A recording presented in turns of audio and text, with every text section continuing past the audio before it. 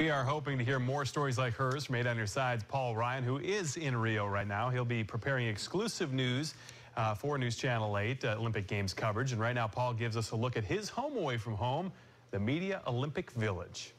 One of the chief concerns heading into the Summer Games was whether or not the Olympic Village would be ready for its athletes. The Australian contingent refused to even stay in its rooms because they weren't ready. So I thought the places the media would be staying might be even worse, but that's not the case. Welcome to Baja Village 1, room 412.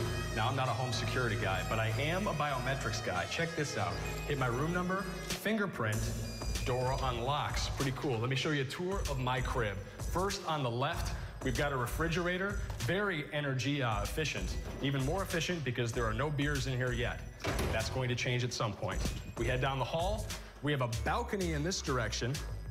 And if we step outside for a moment, you're going to see that a lot of the media buildings are not finished yet.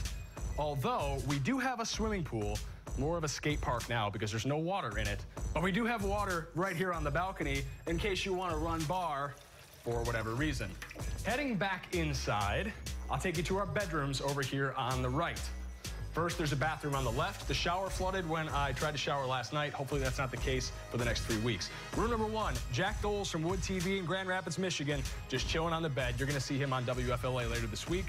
Room number 2, my buddy Jared Smalley from Columbus. You're going to see him later this week. Room number 3, this is me, also a mess. I'm going to get this sorted out at some point. He's got to make his bed. Get started there. All right, you can catch Paul Ryan in Brazil for the next few weeks right here on News Channel 8. The opening ceremony for the Rio Olympic Games this Friday at 7:30 p.m.